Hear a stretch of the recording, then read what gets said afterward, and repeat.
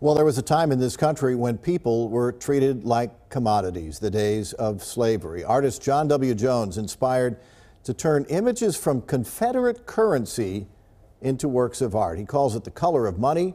It is now at the African American Museum in Dallas. Thank you so much for joining us.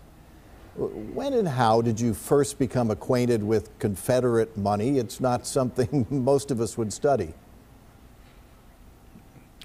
Well, about 20 years ago, I was working in a blueprint company in North Charleston, South Carolina, and a customer of mine bought one of these notes in and asked me to enlarge it and print it out large for him. And when I did so, I noticed that there were slaves on this old money. Now, I'd seen Confederate money before, but I'd never paid any attention about what was on these old notes until then.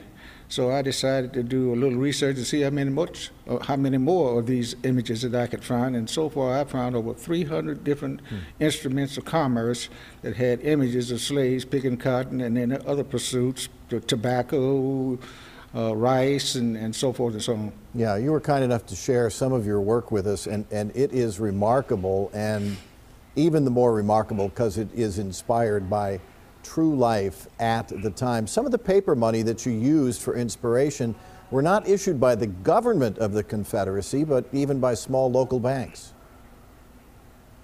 Absolutely. Not only just banks, but insurance companies, railroad companies, timber companies, and even some individuals were printing currency during that period.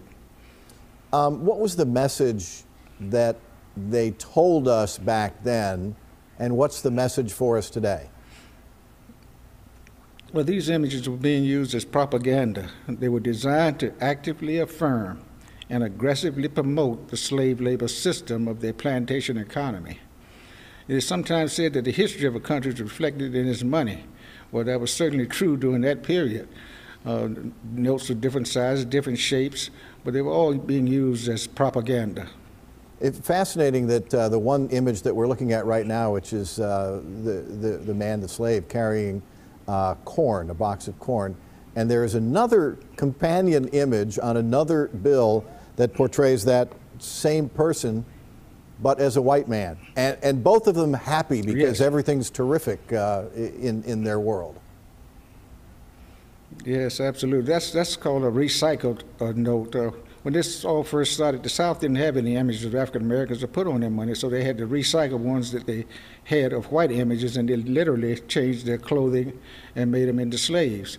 And this is typical on several other notes that we find in the earlier phases of this inspection of these old currencies. Right, and it was, as you say, to send a message to the world about the prosperity and about what a great place the Confederacy was for everyone.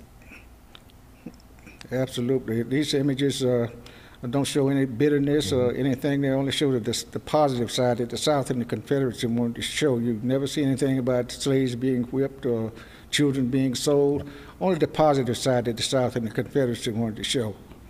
Fascinating idea, fascinating exhibit, beautiful artwork. Thank you for bringing it to life tonight. John W. Jones has a free gallery talk at the African American Museum of Dallas. The exhibit will be there through July 24th. We have a link about the exhibit called The Color of Money. You can find that on fox4news.com.